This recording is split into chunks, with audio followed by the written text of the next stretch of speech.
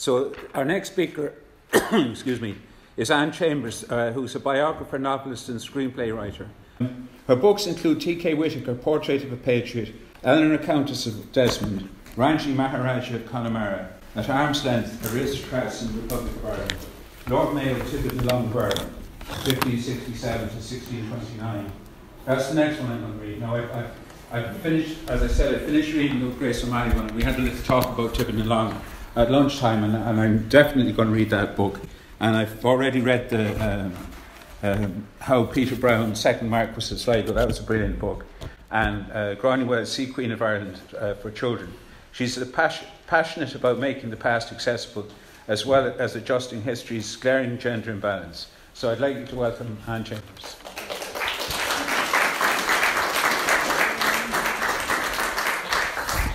Well, good afternoon, everybody. I hope you can hear me too. I have to admit that I feel a bit of an imposter here today, insofar as I cannot claim a drop of O'Malley blood in my DNA. I'm sorry to say. But I do take some consolation from the fact, however, that some years ago I was officially adopted into the O'Malley clan, who have indeed encouraged my research and writing into the clan's past history over many years. Now, since the first edition of my biography on your famous ancestor, Grace O'Malley, indeed it was launched in this very house by one of her modern-day descendants, the late Jeremy Lord Altamont.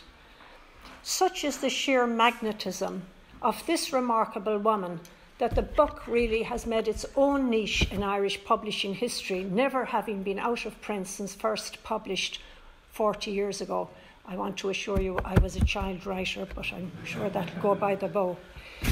So over the years, Grace has also taken me around the world, indeed from Westport to the West Indies and many places in between, to talk about her amazing life.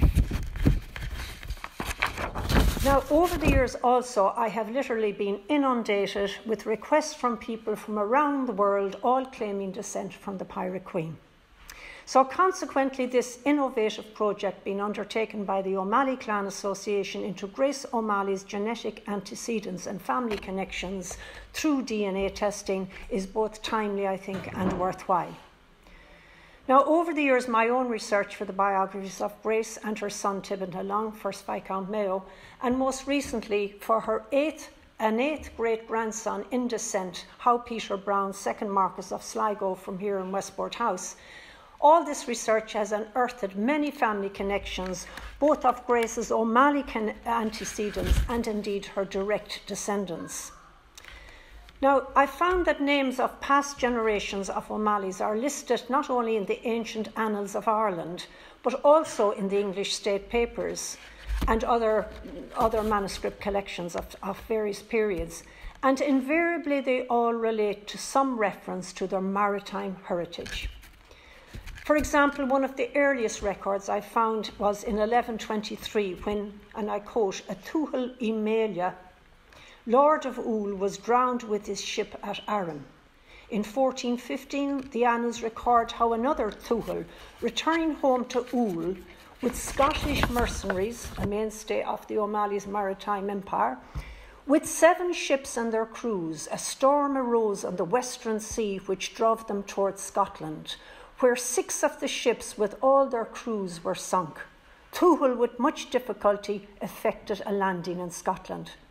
While another entry testifies how a known O'Malley went with the crews of 3 ships into Killybegs up in Donegal, and I quote, where they raid and burn the town and take many prisoners. This is the other side of your heritage, you know, very exciting. Pirates of the Caribbean type here. In 1585, the annals record the death off the Aran Islands of a Tuathal O'Malley, whom the annals describe, and I quote, as the best pilot of a fleet of longships in his time. Now, following the seizure of part of their territory, Ul Iachtarach, that is the barony of Burrashul to us, by the Anglo-Normans in the 12th century, there are numerous examples of intermarriage between the O'Malley ruling family and members of the De Borgo or Burke conquerors. For example, the famous Edmund Alban of de Burgo, who died in 1375, married Sive, the daughter of Diarmaid O'Malley. In 1432, a Raymond de Burgo married a Joan O'Malley, while in 1440, a Taig O'Malley married Sabina de Burgo.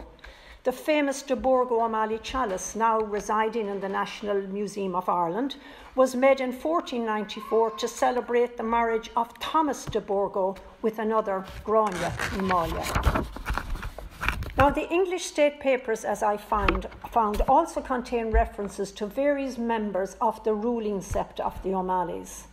They record that in 1546, for example, how Spanish, French and English ships had to pay the O'Malley chieftain Granuail's father Dudara for permission to fish the sea under his control.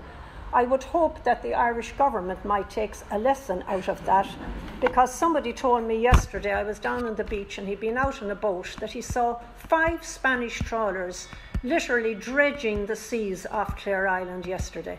So, you know, maybe the Dudara O'Malley had it right, let them pay for it.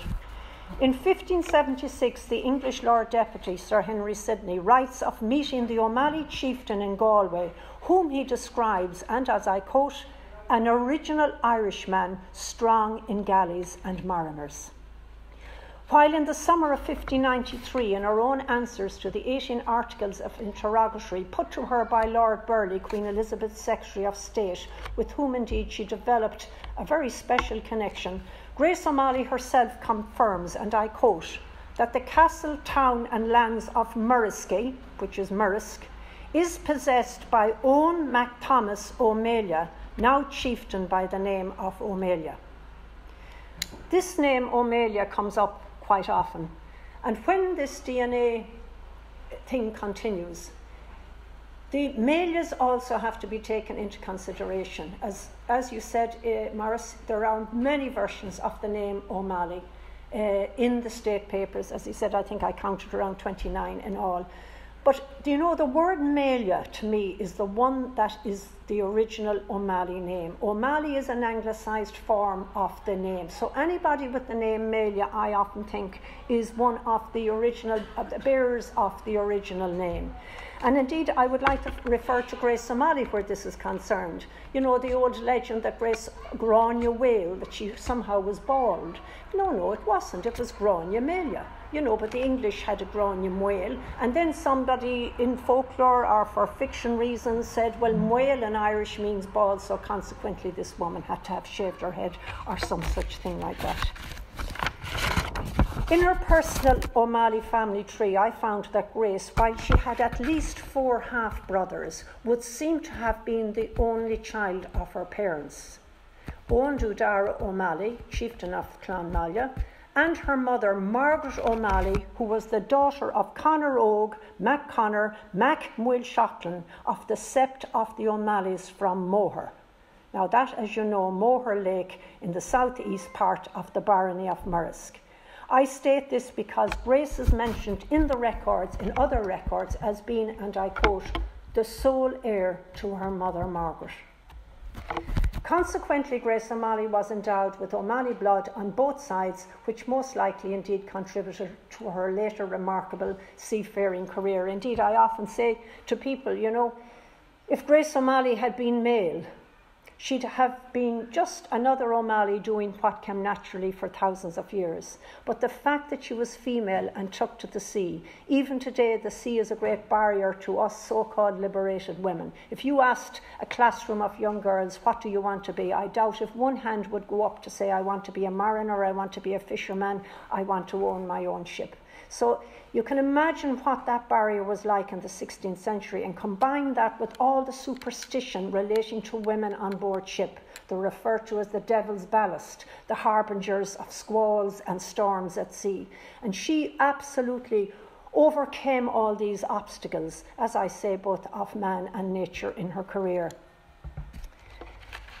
Now, research among the Elizabethan state papers reveals some other family connections. One of the most famous episodes in her checkered career, as you undoubtedly know, was her meeting with Queen Elizabeth I in Greenwich Palace in September 1593. Now, contrary to legend, Grace did not sail willy-nilly up the Thames, bang on the door of the palace and demand admittance. As I found, her visit to the English court took many months of preparation and negotiation. And may I say it now, if any of you wanted to go to see Queen Elizabeth I today, what would you have to do?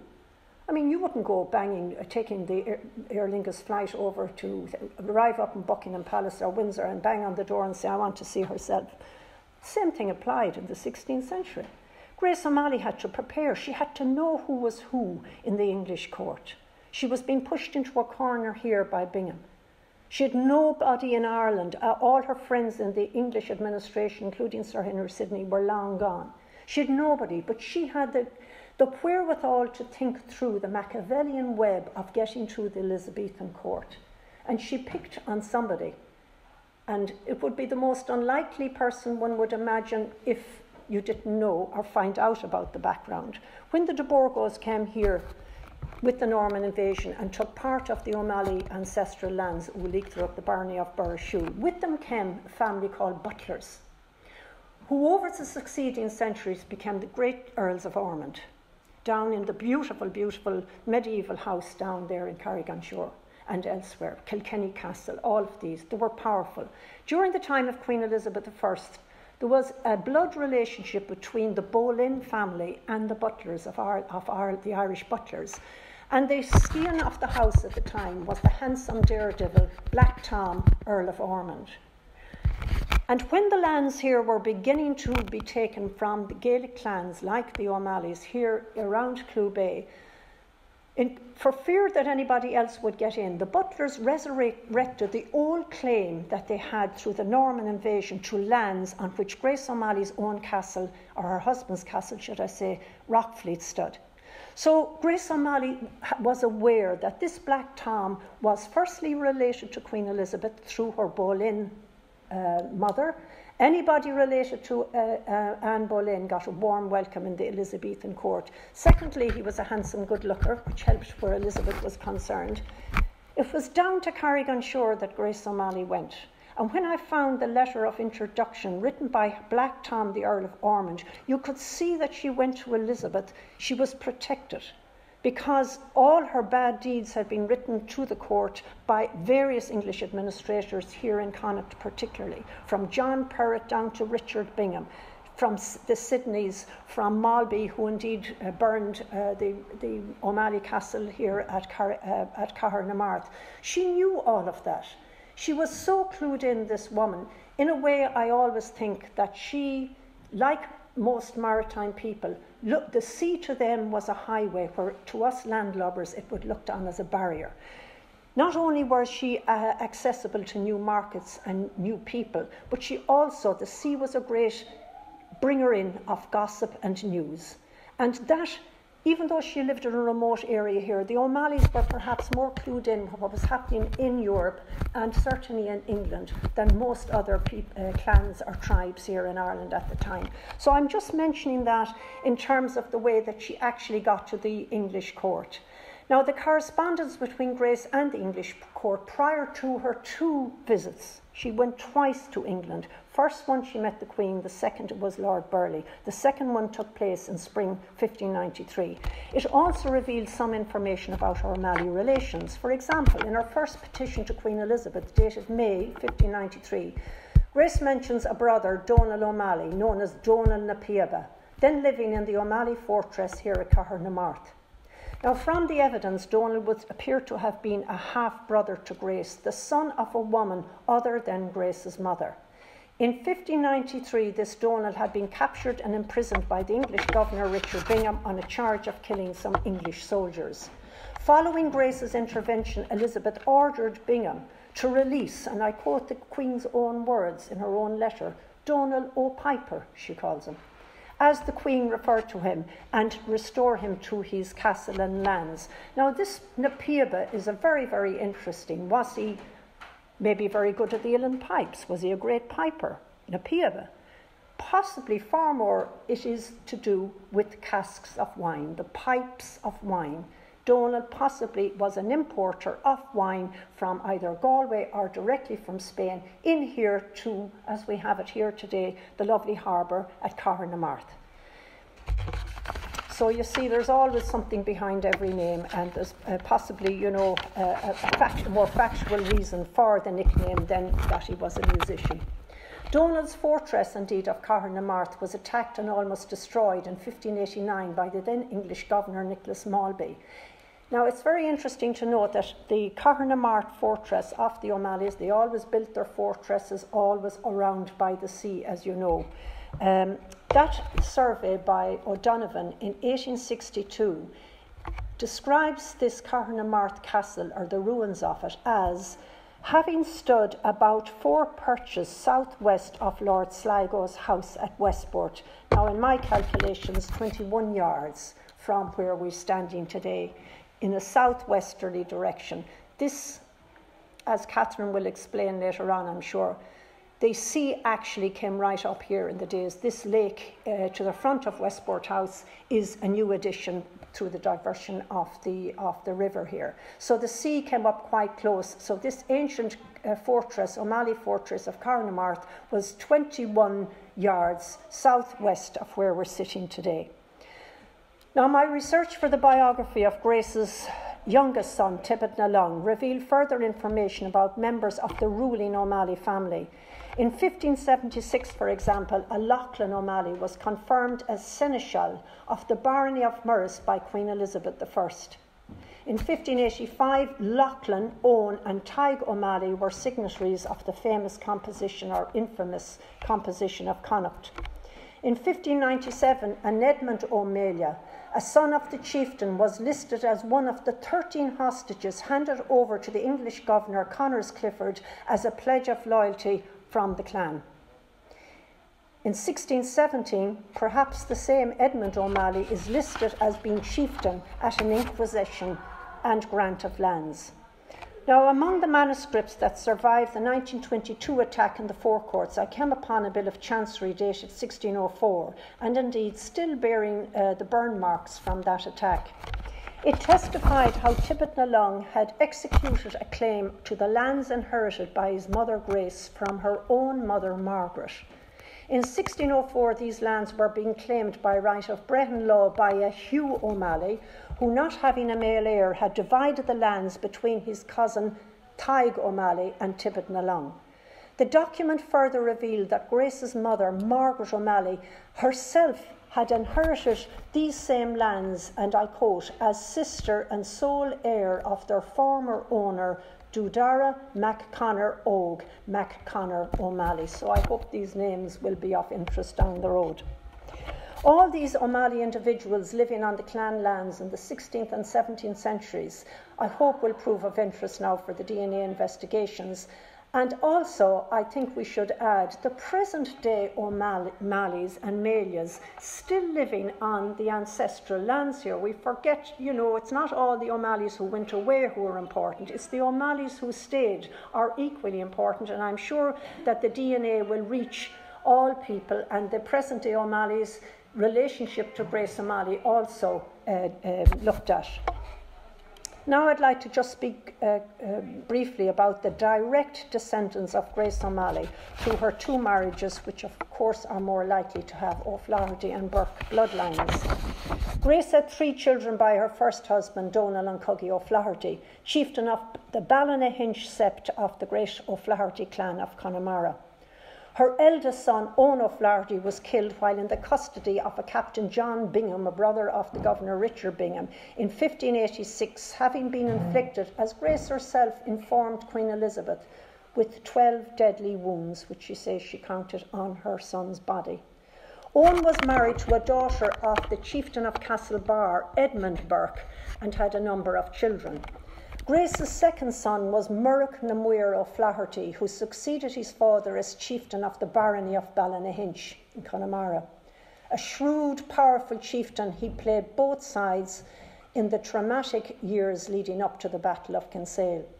But when he sided with Grace's arch enemy, Sir Richard Bingham, it brought the full force of his mother's chastisement down on his head, when in 1591, as is recorded in the state papers, and I quote, Grana ní Malia manned out her navy of galleys and landed at Ballynahinch, where her son dwelleth, burned his town and spoiled his people of their cattle and goods, and murdered 3 or 4 of his men who resisted.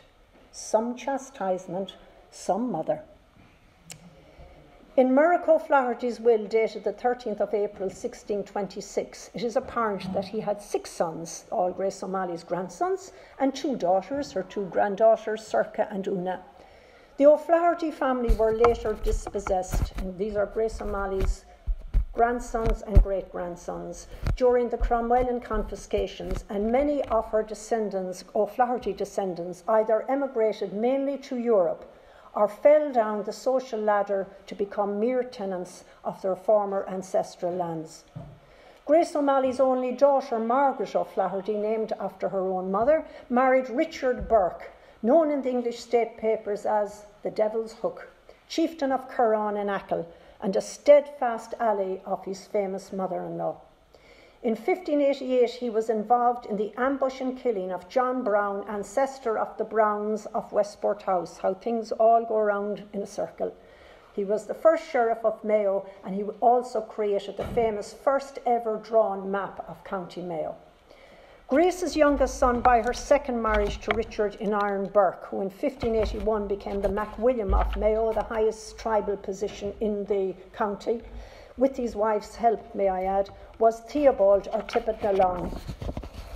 In 1983, here in Westport House, among the amazing collection of manuscripts which are now in the National Library of Ireland, I found much original material about the life of this enterprising son of the Pirate Queen.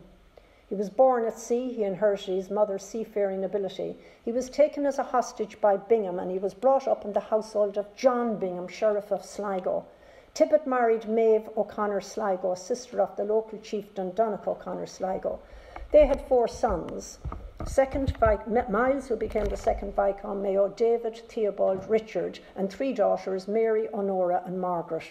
Initially, Tippet rebelled with his mother against Bingham's harsh rule and was captured and imprisoned in Athlone Castle on a charge of treason, which of course meant death.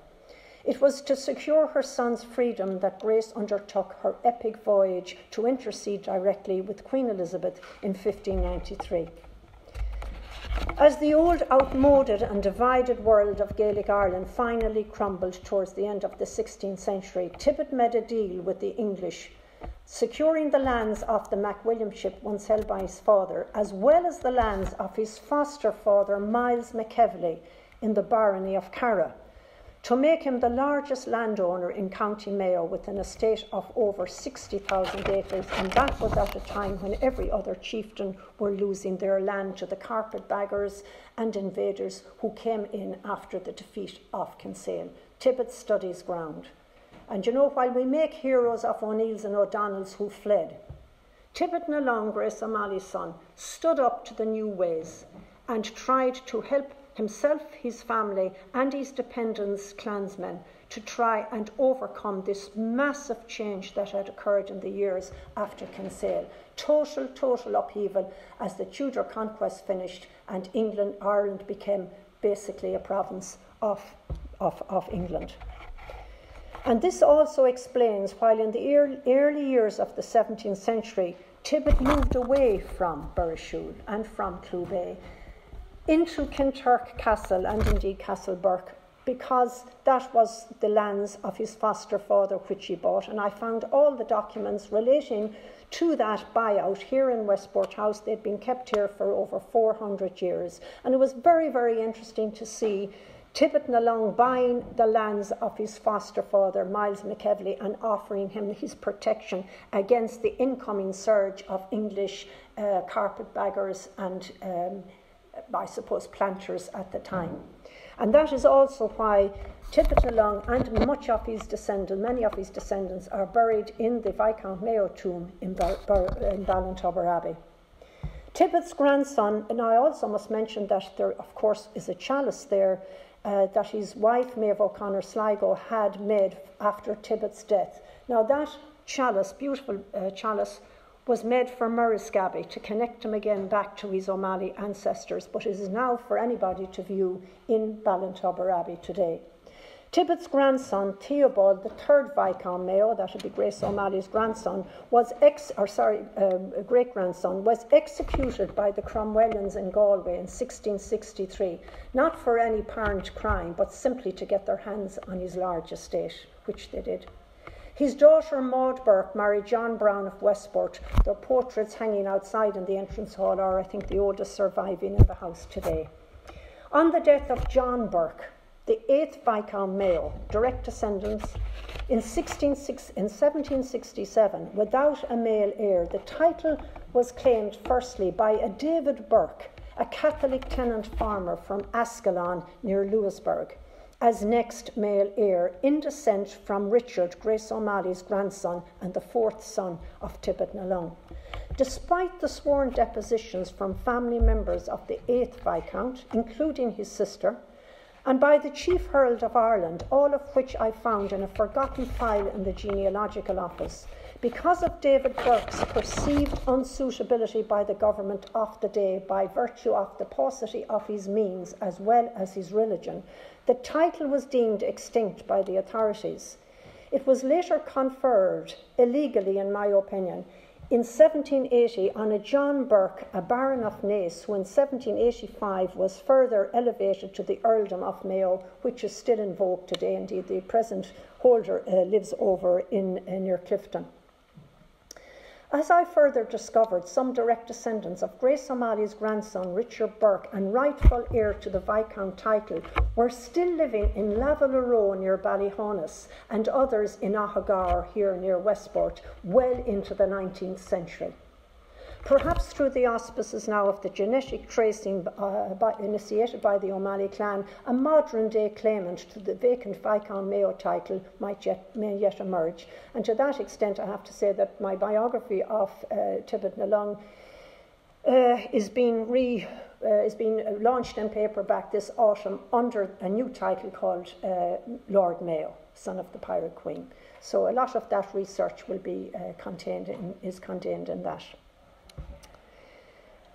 Now, there are other interesting connections that emerge, particularly while researching Tibbet Nalung and indeed Grace O'Malley's biographies. Their bloodlines includes Grace O'Malley's great-great-great-granddaughters, Maria and Elizabeth Gunning, dubbed by King George III as the Gorgeous Gunnings, from Castlecreagh, County Roscommon.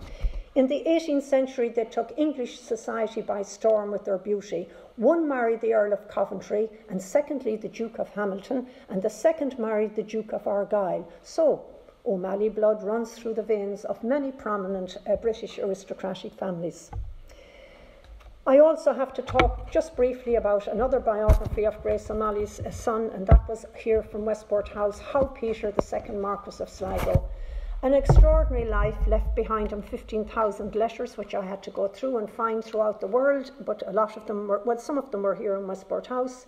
His handwriting being atrocious, no more than my own, it certainly didn't help, and took 8 years to research and write and travel in his footsteps. He was one of the most travelled men of his age, and that's saying something.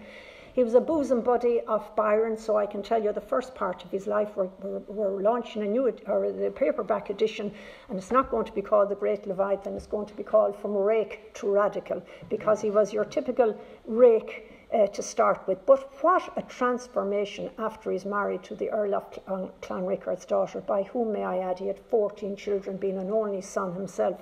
He got into all sorts of trouble, even imprisonment, a celebrity, we'd call it today, trial in the Old Bailey in 1812, thrown into prison. Imagine the only son from here. His grandfather was the famous, iconic Admiral Sir Richard Howe, who goes down in the annals of English maritime history after saving England from invasion from the French, among other things. And he turned around into this great liberal landlord, both here in Ireland. Now, he did tend to be, in his early life, a bit of an absentee, and his father even quoted Polonius's advice to his son from Shakespeare's Hamlet to try and get him to see the error of his ways and sit down and start looking after his estates here and also in the West Indies. He was, as his family was before, great proponents and supporters of Catholic emancipation. The Browns were a Catholic family before, like so many other aristocratic families, had to change their religion to hold on to what they had. I'm sure, faced with the same thing, we'd all have maybe done the same thing.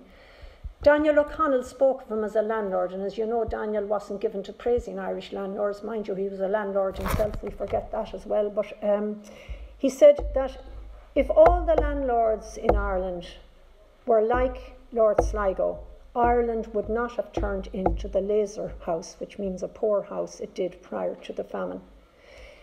His liberal ways, which he took from here, he was all into multi-denominational. Imagine being into multi-denominational education in the 1820s here in Westport. And he was stopped both by the Roman Catholic Archbishop and the Protestant Archbishop. Do things ever change when you see the same thing up in Northern Ireland today? It's amazing. He tried to have multi-denominational education here, that religion shouldn't matter, he said, in education. He transferred his liberal ways, and he was a very, very good entrepreneur here. You know, the British always, when Irish trade ever impinged on British trade, with the old wool trade first, when it was hitting the British trade of the Cotswolds, that was absolutely put out of business. When the Irish linen trade, indeed, which the Browns supported and established here in Westport as a means of employing people, when that was as well almost priced out of the market in Britain, he turned to try and make corduroy here in Westport and set up a corduroy factory to try and keep people employed. As you know, the Industrial Revolution never came to Ireland, with a small, maybe Belfast a little bit, maybe a little Dublin. It never came here.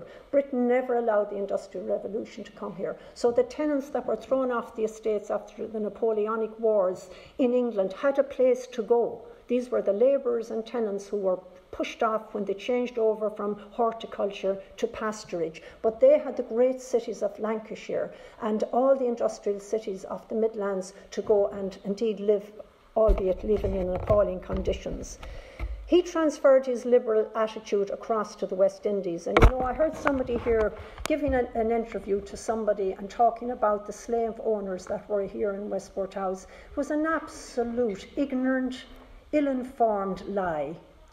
This man was quite extraordinary. He inherited the two estates that they inherited in the West Indies from their Kelly grandmother. You know, the Kellys were long established in Jamaica, long before the Browns got there. You saw, if you go out there, you'll see the famous Elizabeth Kelly there, and she brought these two estates. One was a sugar plantation, the other was a farm, a pen, as they refer to them in Jamaica. And when I went to Jamaica to do research for the biography, I was absolutely gobsmacked to see how this man, 200 years later, was held as champion of the slaves, because when he went as Governor-General in 1834, so appalled was he by what he saw that he took the side of the slaves. And he was ejected from his office by vested interests, both commercial and political, in England at the time, who had him recalled. But that's when he made his biggest impact, because he joined the anti-slavery movement, and in 1834 stood up in the British House of Lords. They were then discussing the big debate on emancipation of the slaves in Jamaica. And there were people, for commercial reasons, of course, once slavery went, sugar, the bottom really fell out of the massive sugar market, which was the new gold in the 17th and 18th centuries in England. And he stood up in the House of Lords and he said he was making this public announcement that on the 1st of August 1838 he was going to free every single person, he referred to them, who worked on his estates in Jamaica, thus leaving the British government with no alternative, because you couldn't have free slaves on one plantation and not have it on the 900 others. We should have a statue to How Peter Brown up here in Westport. But you know, I think we have inherited some kind of a, I don't know what it is, to our old aristocracy here, and we should be big enough now to get over that. They weren't all bad, they weren't all good, they were like the whole lot of us, you know, the good, bad and the medium in all of them. But he is a very, very special person, and I'm sure you will be talking a little bit more about him as well today. Now, also in descent from the Pirate Queen was the late award-winning film producer John Brabourne, married to the daughter of Lord Louis Mountbatten. with the tragic perversity that so often inflicts Irish history. Their son Nicholas, a 14th great-grandson in descent from Granuaile, was killed together with his grandfather, grandmother and young friend when their fishing boat was blown apart in 1979 by a terrorist bomb off Mullowney harbour. Indeed, in waters once traversed by the young boy's famous 16th century ancestor. But back to the O'Malley clan. From the old Irish poems to the English state papers, almost every reference to O'Malleys through past centuries refer and celebrate them as intrepid seafarers. To us landlubbers, the sea is invariably looked on as a barrier. To the O'Malleys, it was ever a highway to new markets, new countries, cultures and people. Consequently, as perhaps this your new DNA experiment will uncover, O'Malley blood may well run in the veins of people of other nationalities, especially Spain, Scotland and France. Recently I discovered an old poem translated from the Irish which celebrates the O'Malley clan's association with the sea over the centuries, but it also names individual past members of the clan. And to end, which I'm sure you're glad I brought that in, I would like to share with you now. And it's called, very appropriately, The Gathering of Clan Melia of Oul. We that were Irish before the gale, fighting the sea since the world was young, sing of our longing for Inish Fail under alien skies in an alien tongue. We wandered away to war and mart, but we found that Bamba was more than life, for never was woman the pulse of our heart like Bamba, the mother, mistress and wife. Now out of the south, the north and the west, when our bodies die, our wan ghosts sail in galley and longship to find our rest near the crumbling tomb of Granuaile. Up the swinging surge past Clare Island light, silently in our spectre ships, and Bamba waits through the fragrant night to give us at last the touch of her lips. And twixt Blacksod Bay and the Lecky Rocks, Donnoch, who smote the howling Norse, cruises with Tira, golden locks, he won in the hold of the flying horse. To greet us coming and near them stand, Melia, our father, and Flan the fair, Dudara stabbed by the bloody hand, Tuathal of the battles, foundered of Clare. And the Tuathal that stuck on the Orchidays in a blinding gale and left 12 score dead, with all his fleet twixt the pounding seas and the bloody anvil that is Boré head. Murroch, who broke the Dano gales, and Big Tig Row by the English slain, watch with Grania and John of the sails for our slim black longships rising from Spain. Till the rates of 1,000 dark hulls span from Wheelon Beg to Moynish Moor, our own Clew Bay and the gathering clan is anchored there from shore to shore. From Criffin the king, whom the misty dawn found slain at Moylena in all his state, to Joseph Mock Owen and Seamus Bawn, who were hanged as rebels in 98.